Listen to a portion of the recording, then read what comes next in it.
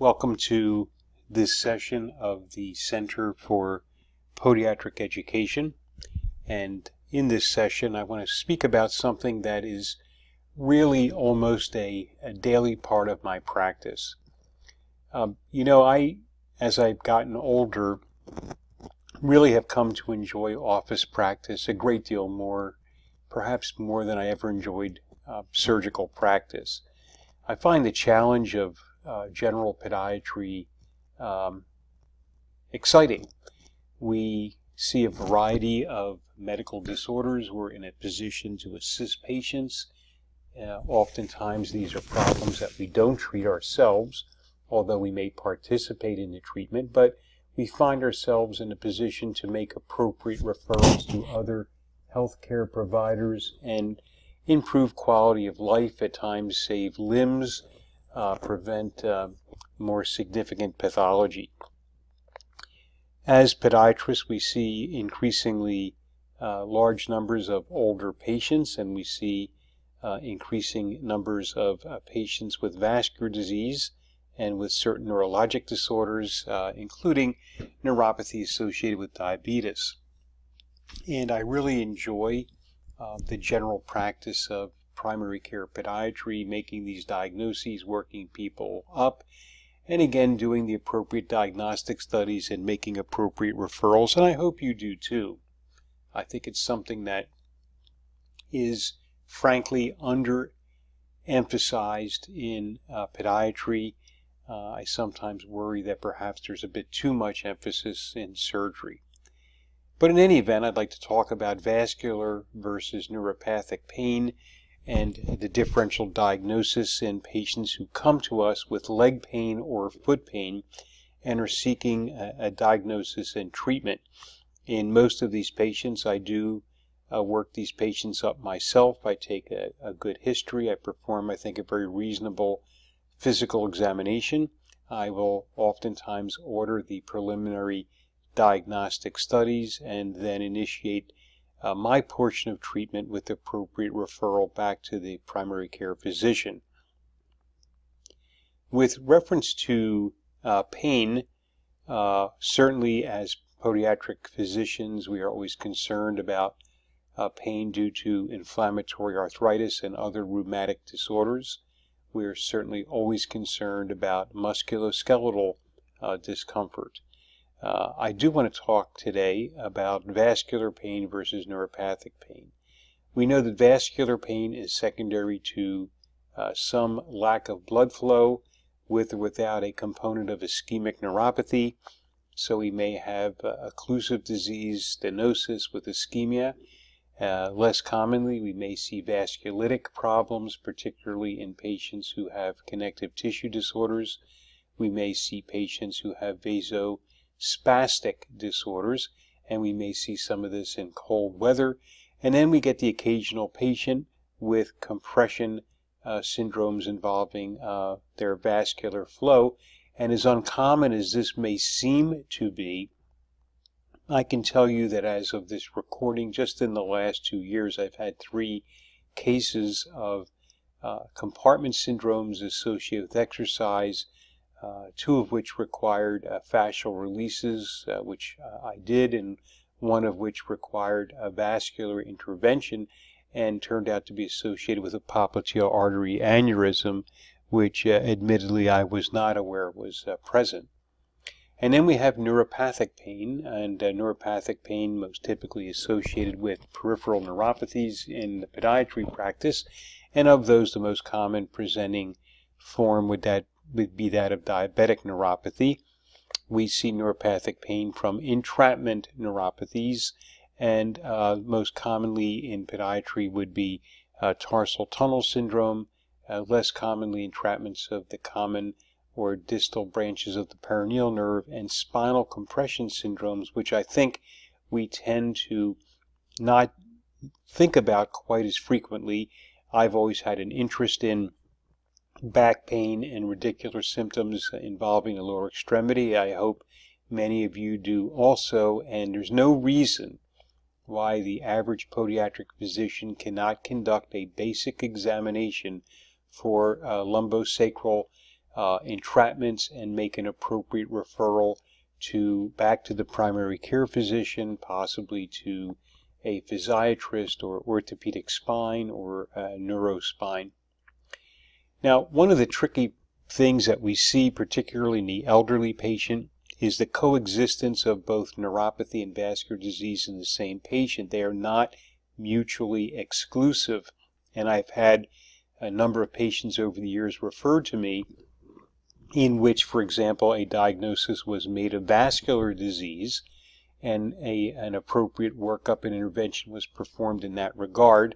The patient had recalcitrant pain, and what they had was an undiagnosed neuropathy in the same patient. So don't make the mistake of believing that once you diagnose either vascular or neurologic disorders responsible for pain or cramping, that this is meaning the other possibilities are excluded. We want to remember that in some respects the symptoms of vascular pain and neurologic pain are similar. For example, we know that neuropathic pain, the pain associated with neuropathy, the paresthesias and dysesthesias, for example, are frequently more common in the evening hours, and so is cramping and pain with vascular disease. And we talk about rest pain as one of the end-stage manifestations of vascular disease. Similarly, cramping when walking. We talk about intermittent claudication, and we ask the patient whether they cramp when they're walking, and do they stop, and how do they respond to that pain. But we want to remember that neurologic pain associated with entities such as spinal stenosis or associated with venous disease also can be associated with cramping when walking. Similarly, popliteal aneurysms and some less common pathologic conditions. And again, both neuropathy and vascular disease can be present in a patient with relatively minimal symptomatology. When we work up patients for vascular disease, in addition to our basic medical history and physical examination, we look at the comorbid conditions that are present in that patient. And so, for example, we may see the patient that has a coronary disease. They may have had some carotid artery disease or renal disease. They're hypertensive. They have elevated cholesterol levels, and they have multiple confounding factors, comorbid conditions with which vascular disease is associated. But if you study or read up on a neuropathic disease, you find that the incidence of neuropathy is increased in these same patients with the same comorbid conditions. So yes, the presence of comorbid conditions like hypertension and dyslipidemia, increasing age, tobacco use, diabetes, hyperhomocystinemia, these are factors that are associated with increased risk of vascular disease, but they are also associated with increased risk of peripheral neuropathy. And we know increasingly that, particularly in the diabetic patient, that the peripheral neuropathy, when all is said and done, results in oxidative stress and decreased nerve vascular perfusion. So that while diabetic neuropathy is a metabolic disorder, and we can describe a number of abnormalities in nerve metabolism in the diabetic patient, the bottom line is that when we get to the common thread of all of these things, it is decreased vascular perfusion to the nerves, and somewhat of and this may be overly simplistic, I suppose, but it makes diabetic neuropathy almost a form of ischemic neuropathy, and many of the therapies that we utilize for the actual treatment of the disease, not the symptoms, are actually treatments that involve trying to increase blood flow to the nerves themselves to reduce the symptoms of symptomatic diabetic neuropathy. We also want to remember that in certain disorders, particularly diabetic patients, we know that entrapment neuropathies are more common, so that we want to look for entrapments of the common peroneal nerve or the deep or superficial peroneal nerves, entities such as tarsal tunnel syndrome. And overall, We know that about 1/3 of patients with diabetes have some form of entrapment neuropathy. They also are more prone to develop acute mononeuritic signs and symptoms. We also have the effects of comorbid conditions, osteoarthritis of the hips or knees causing pain, and we have medication effects which can contribute mostly to neuropathic conditions, and many of the medications our patients take have the potential for neuropathy as a side effect. So sometimes it's important to look at the medications the patient's taking to see whether or not that may be a cause of their neuropathic symptoms. So we know again that entities like tarsal tunnel syndrome, anterior tarsal tunnel, and so forth are much more common in the diabetic patient.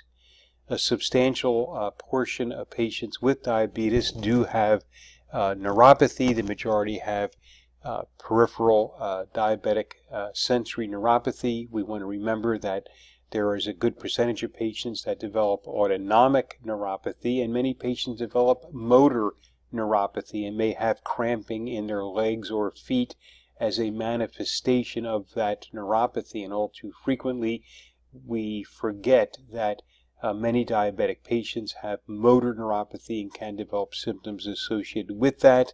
And about 30% of patients with diabetic neuropathy are painful and require some type of anti-nociceptive therapy.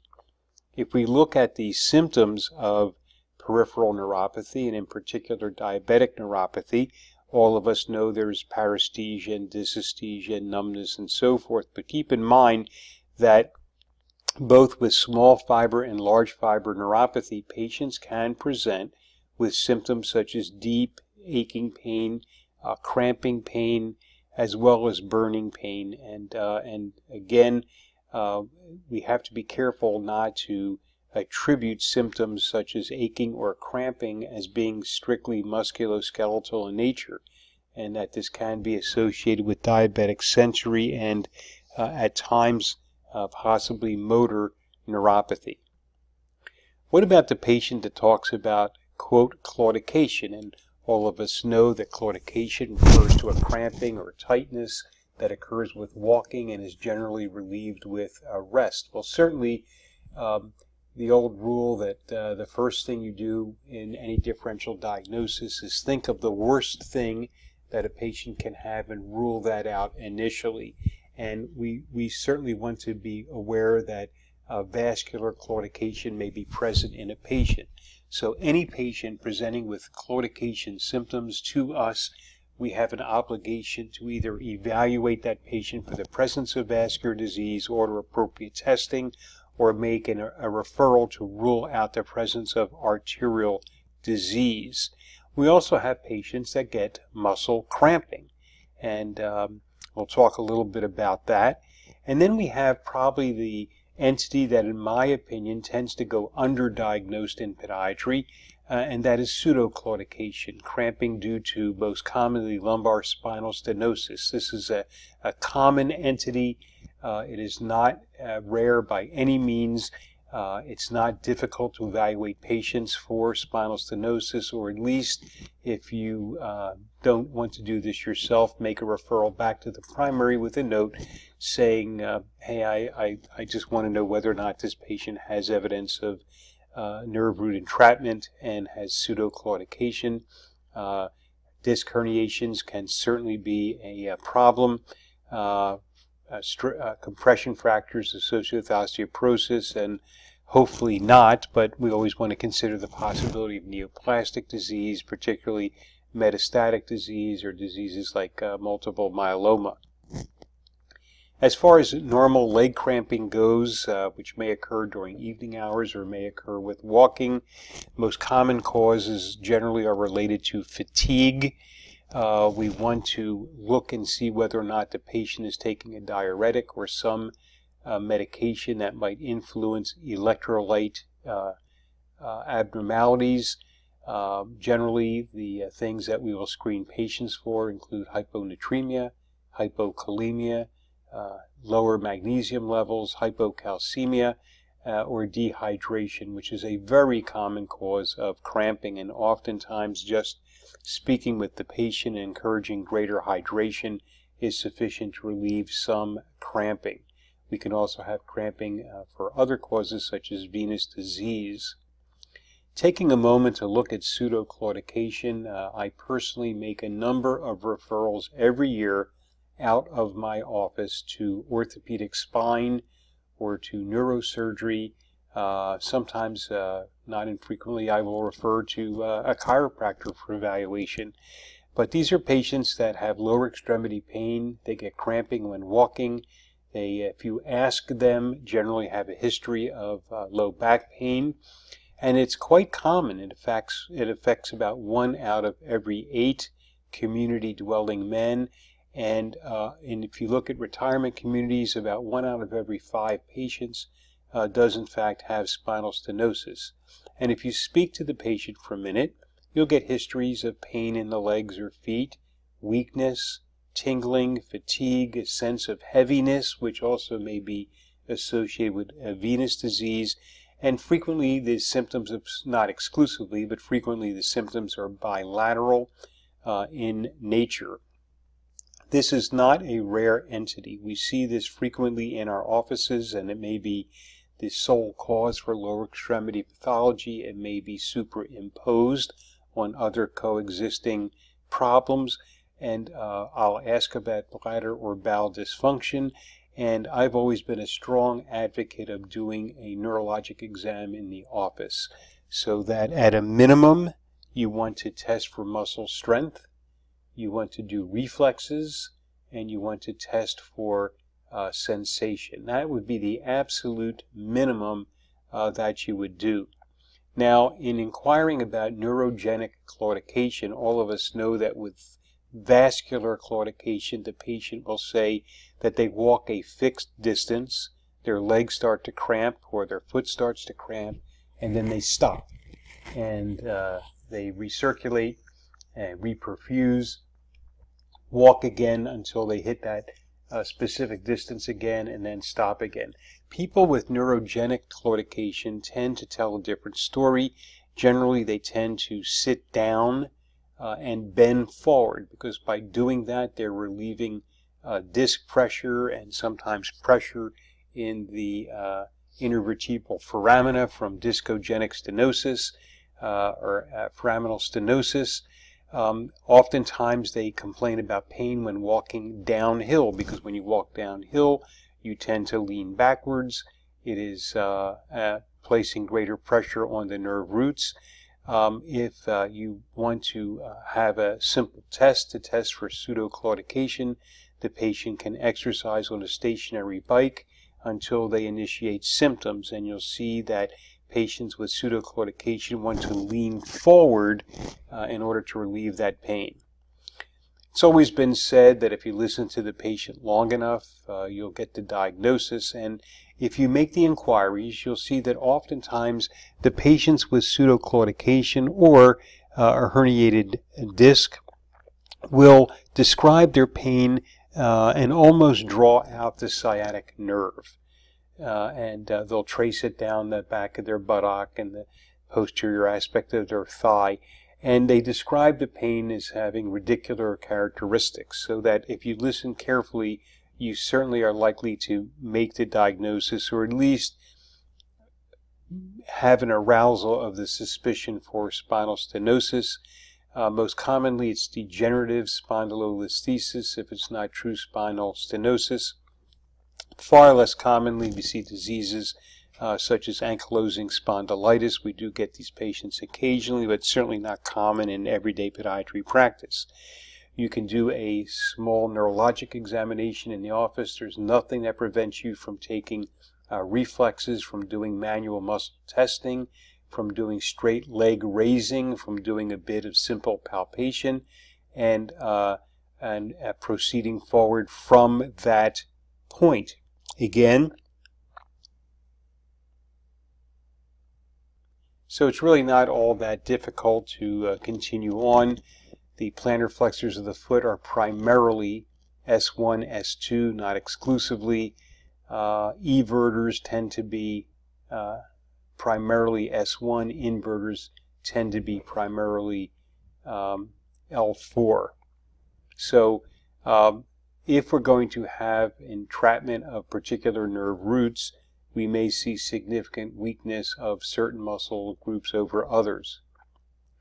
So listening carefully to claudication, patients with chronic venous insufficiency that have swelling, varicose veins, they tend to have claudication involving the entire leg, and they describe a sensation of swelling or bursting.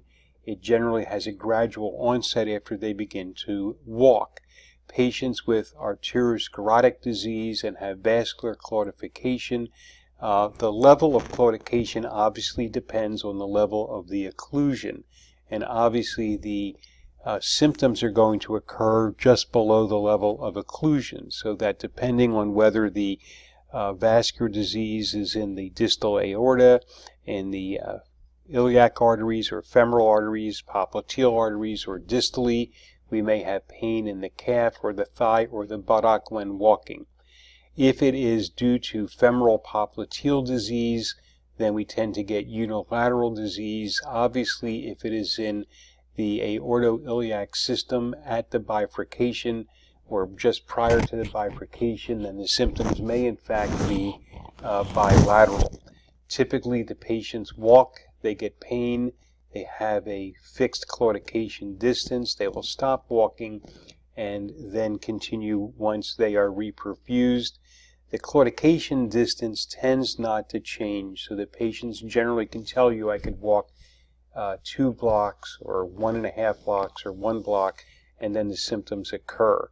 And of course, we're going to combine this history with an appropriate vascular evaluation, assessment of pulses, dependent rubor, plantar ischemia, and so forth. Again, with neurogenic pseudoclaudication, there is a description that sounds neurologic in nature. There may be some paresthesia or dysesthesia. There may be some numbness. There may be some muscle weakness. The symptoms of pseudoclaudication tend to be bilateral, although they can be unilateral. It is relieved when the patient sits down and tends to lean forward to relieve pressure on the nerve roots. And again, there may be some additional symptoms in terms of bladder or bowel function, or certainly weakness to suggest a neurologic basis. Rest pain is frequently something that occurs at night, but can also occur with advanced levels of ischemia. We also want to consider the possibility of restless leg syndrome, and there are patients that consult us with nocturnal muscle cramping. Willis-Ekbom disease or restless leg syndrome, as you know, is the patient that on questioning will tell us that they have pain and they have an urge to move their leg. This is what relieves the pain. It is worse during the nighttime hours, and it is worse at rest. And this would be your classic definition for restless leg syndrome.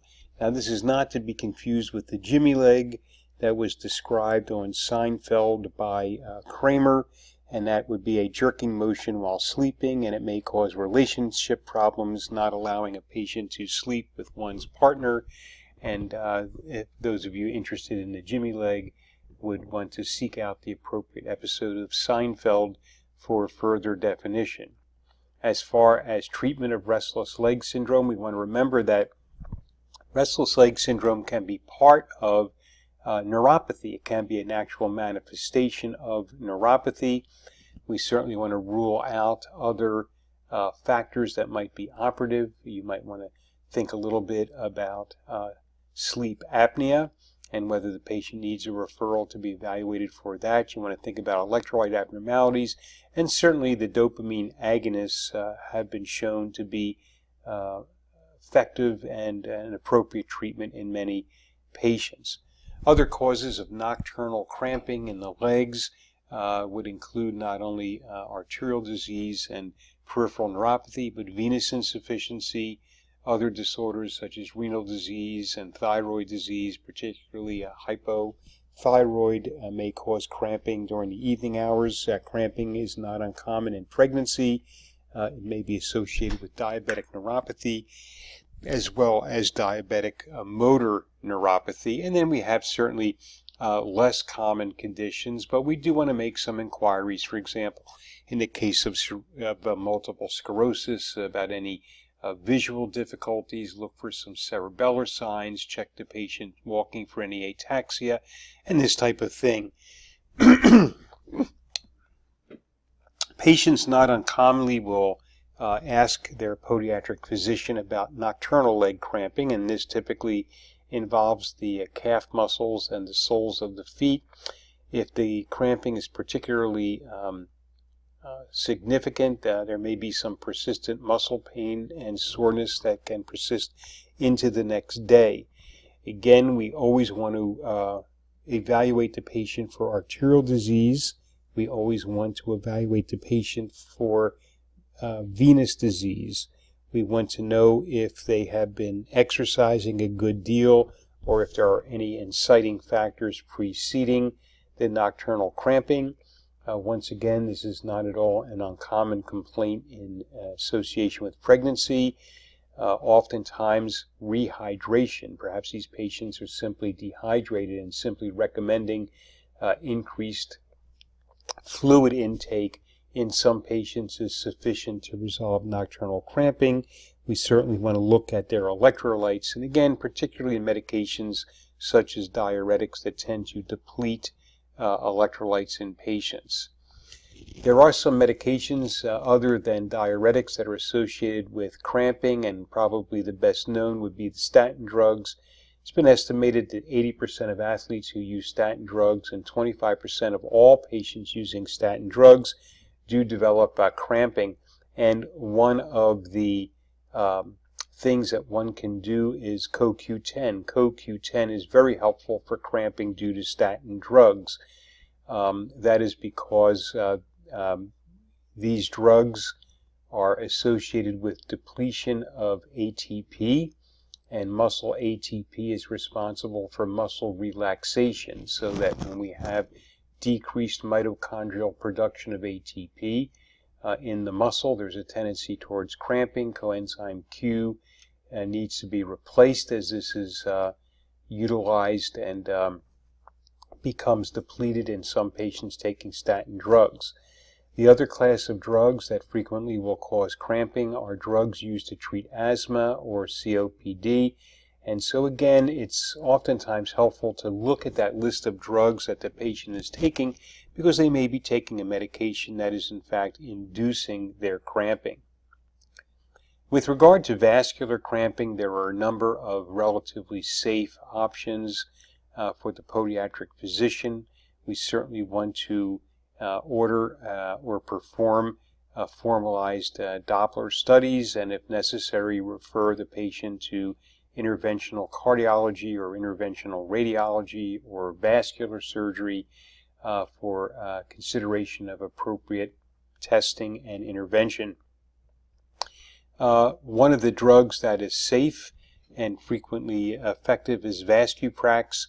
You do want to adjust the dosage or be careful with the medication in patients with hepatic disorders or advanced stages of renal disease. The dosage is 100 milligrams 3 times a day. Pentoxifylline is actually quite helpful for a number of patients. It's useful in venous disease actually, but pentoxifylline I find is a safe drug that again does help some patients with cramping, vascular cramping, and the dosage is 400 milligrams 3 times a day. Silostazol, relatively safe drug, 100 milligrams BID. With reference to neuropathy, we want to take an appropriate history, perform an appropriate examination. Generally, the standard when suspicious is that of electrodiagnostic studies with electromyography or nerve conduction studies. We do want to remember that these nerve conduction studies are a reflection of large fiber, not small fiber neuropathy, and one can have small fiber neuropathy, have symptoms from that small fiber neuropathy, and yet have a normal nerve conduction study. so that while nerve conduction studies are considered the standard for initial screening, they will not confirm the presence of small fiber disease. If we have autonomic neuropathy, then there are certain tests that can be done, such as sweat gland biopsy with a 3 millimeter putch, or Q-site studies. There are other techniques that can be utilized for the evaluation of neuropathy, but in general, no advanced studies are required. Generally, a good history and neurologic examination is sufficient to make the diagnosis in over 80% of patients. And so if there is still a question in your mind, then you want to consider appropriate additional advanced neurologic testing. But the majority of patients can be diagnosed without the need for additional testing. So that this, for example, is a tabletop in my office, and if you go into any room in my particular office, you will find these instruments in every single room for a basic screen, and this is more than sufficient to diagnose the presence of neuropathy in 80 to 90% of all patients without the need for advanced testing. With regard to treatment of neuropathy pain, we still basically look at adjunctive analgesic therapy for symptomatic neuropathy for the treatment of symptoms. This includes the antidepressants, the tricyclic antidepressants, the serotonin, norepinephrine reuptake inhibitors. Anticonvulsants are still commonly utilized, and there is a place for opioid and non-opioid analgesics. Is in terms of restoring nerve health, because we want to remember that analgesics do not, if you will, fix the problem. They don't actually resolve the neuropathy. We know that in diabetic, there's decreased nerve blood flow, so we certainly want to recommend control of diabetes, number one, as the mainstay for treatment. Alpha-lipoic acid has been shown to be extremely helpful in many patients. L-carnitine also extremely helpful. Now, when utilizing these products, you want to remember that dosage is also important. With alpha-lipoic acid, you want a minimum of 600 milligrams a day up to 1,800 milligrams per day. Carnitine, L-carnitine, you're looking at a typical dose of 1 to 2 grams per day. We have well-established data to show that many diabetic patients are B12 deficient or have a functional B12 deficiency. Many patients have a lack of the ability to convert folic acid into its active form, L-methylfolate. And many patients, by simply supplementing their diet with L-methylfolate, pyridoxal B-phosphate, and methylcobalamin, and given some time and proper control of their diabetes, will in fact do quite well in resolving their symptoms. There is also increasing data that many diabetic patients are vitamin D deficient, and supplementation with vitamin D is adequate to resolve some of their symptoms. So if we look at current treatments, they really haven't changed much over the years in terms of antidepressants, anticonvulsants, and the use of analgesics, and other things that can certainly be done would include topical lidocaine if you have focal evidence of entrapment. It's also important to remember that on average, patients taking analgesic therapy for diabetic neuropathy do require more than one drug. So it's unusual really to administer one medication and get 100% improvement in symptoms. So that oftentimes we have to combine adjunctive analgesics or combine an adjunctive analgesic with efforts to restore blood flow, whether your choice is going to be vitamin B complex with L-methylfolate, methylcobalamin, and pyridoxal 5-phosphate, or whether you're going to use again, alpha-lipoic acid or carnitine. is going to be something that you're going to base on your practice habit and observation of the patient and their individual response. With regard to vascular disease, this is certainly the most important thing to rule out initially, and at a minimum you want to do ankle brachial indices in the office as a basic screening. And we know that patients with ABIs less than 0.9 are considered to be manifesting early vascular disease. Rest pain generally occurs when we have ABIs less than 0.5, and below that we start to worry about tissue loss. Claudication generally between 0.9 and 0.5 will occur. Where one goes in the evaluation of these patients is strictly a function of your individual comfort. And you may perform the examination and screening Dopplers and then refer the patient off for formalized Dopplers. Some podiatric physicians utilize services to perform the formalized Doppler studies in their offices. And then when there's confirmation of this disease, referral to an appropriate healthcare provider for angiography, and intervention or whatever workup is appropriate. There are advantages and disadvantages to the various forms of workup. Certainly ultrasound is a relatively inexpensive means to perform a good screening. DSAs, MRAs are available, and so forth.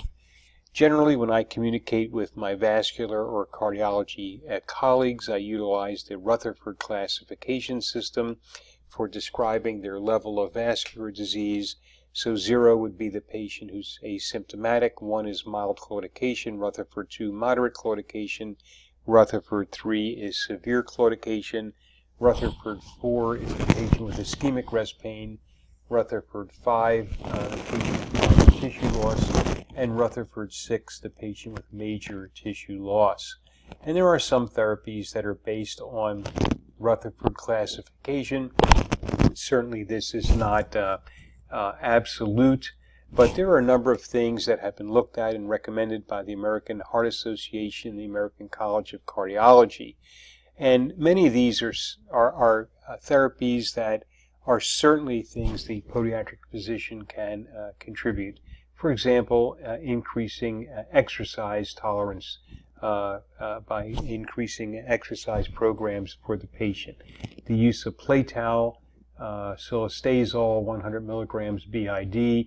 We've talked about pentoxifylline, 400 milligrams TID. Arginine, you want to remember that arginine is a basic building block not only for collagen, but also for nitric oxide. And it is arginine that donates the nitrogen that combines with oxygen to form nitric oxide, which is a very powerful vasodilator, as you know.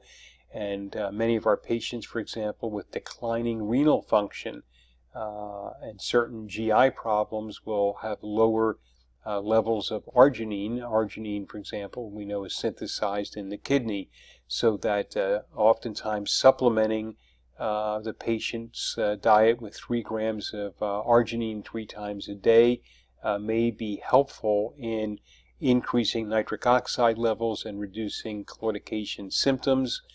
We've talked about L-carnitine, which again 1 to 2 grams per day is where you want to be. Ginkgo biloba has been recommended by the American Heart Association, American College of Cardiology, as being helpful in some patients, about 120 to 160 milligrams per day. Vitamin E, somewhere around 50 milligrams per day. Again, we want to always remember some of the other issues that can cause cramping and pain in the legs. Stress injuries to the tibia can occur. Exertional compartment syndromes are not that rare if you look for them. Don't forget that entrapments of the perineal nerve are not at all uncommon. So in summary, as podiatric physicians in primary care practice, we frequently are called upon for the evaluation of cramping and pain in the lower extremities. And yes, we're going to look for musculoskeletal disorders, and yes, we're going to look for rheumatic disorders, but it's also important to look for vascular and neurologic etiologies, particularly pseudoclaudication in our older patients or the presence of arterial disease. We want to remember that venous disease can also be a common cause of cramping. So we want to go ahead and do a complete, thorough vascular history and vascular examination. We want to do a complete neurologic examination. And if you have a question regarding pseudoclaudication, one can certainly get the patient on a stationary bike and see whether or not, when their symptoms occur, they are relieved by anterior flexion, suggesting that pseudoclaudication is more likely the etiology. Hopefully this will encourage some of you who may not be as involved to get more involved in this discrimination. Patients are dependent upon us for these things, and I think that working patients up for these problems in a proper manner and making these diagnoses makes the practice of podiatry much more interesting and much more enjoyable. Thank you.